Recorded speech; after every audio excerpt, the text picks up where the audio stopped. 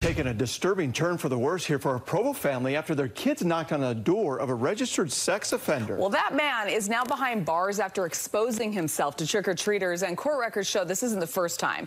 KSL's Morgan Wolf spoke to the family that reported this man to police.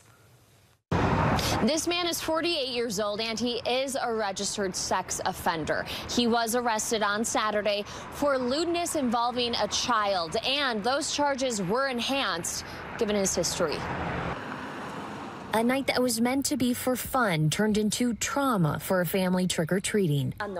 We aren't sharing the father's identity, but he told me that his 4 children, ages 16 to 4, were going door-to-door down 460th South. Convidou as crianças a entrarem na casa dele. Então eles saíram correndo de lá. E minha filha avisou. His kids told him that a man answered the door naked. His first reaction as a father wasn't a nice one, but he decided to record everything for police to investigate. In this moment was asking, why are you naked?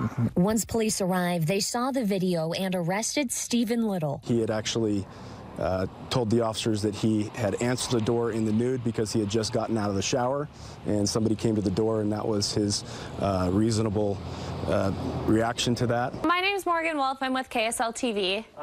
I spoke to Little's brother, who says that he suffers from a mental illness, and within the last year, his caretaker died. The family has been trying to get him into a facility since. Little was arrested in 2018 for exposing himself to children at the Provo Rec Center and is on parole. Fez isso não porque ele tem problema mental. The father says that his children are traumatized. He didn't want to continue doing trick-or-treat yesterday. He's going to have to go and review his case with a judge from his previous offenses that are going to get brought back into play, and now the new current offenses as well. So I'm thinking at this point it's very likely that he's going to serve some substantial jail or prison time. Little was taken in for a 72-hour hold, and keep in mind these charges were enhanced, so that means that they are now upgraded to felony charges.